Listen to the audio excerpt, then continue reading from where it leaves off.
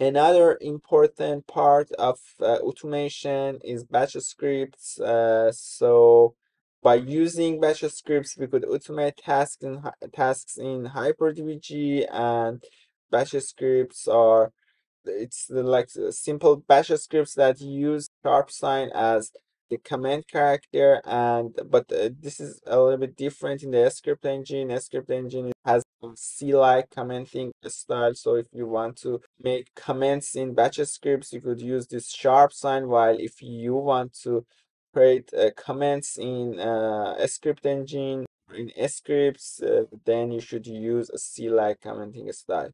The extensions for HyperDbg bash script is .ds, which stands for debugger script, and you could use this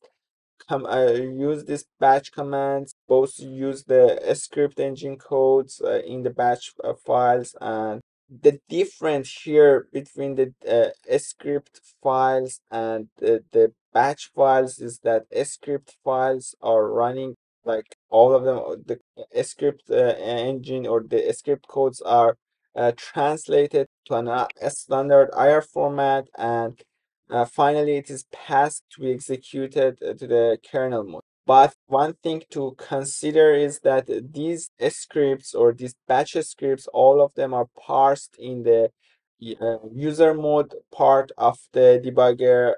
If you use a script or a HyperDbg script, for example, for an event, then the script itself will be parsed and will be converted to an IR format and will be sent to be executed in the kernel mode. So you should just keep this in mind. And there is a command in HyperDbg dot script command, which gets its input, it gets passed to a script file, and you could use it to simply run some batch scripts. And also, if you just don't want to open the HyperDbg directly, then there are also other arguments for the HyperDbg executable file, hyperdbg-cli.exe. You pass dash script parameter to the command line, then you could also use the executable file directly. For example, imagine that we have this simple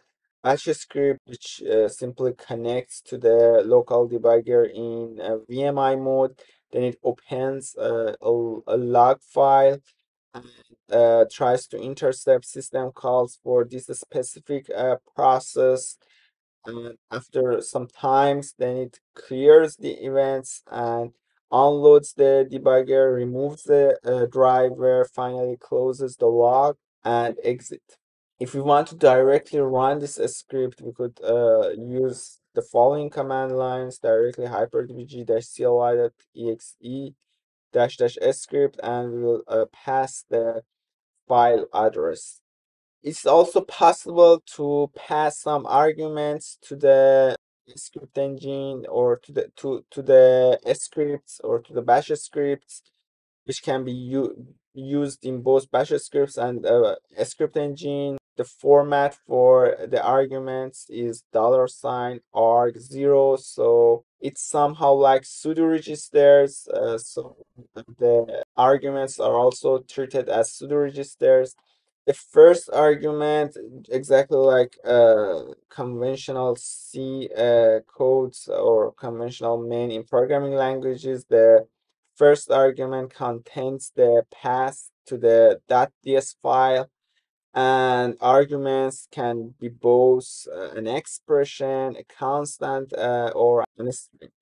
So all of the constant are still considered in hex format. So if you just, for example, provide 10 as the argument, then it's treated as 0x10.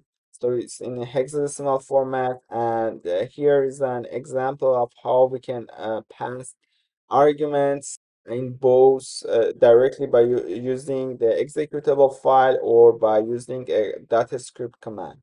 I think it's pretty clear. In this example, we pass 0x55 in hexadecimal format, and the second argument is RX register plus RBX register. The third argument is 123 in hex format, and the same is also true about the dot script command.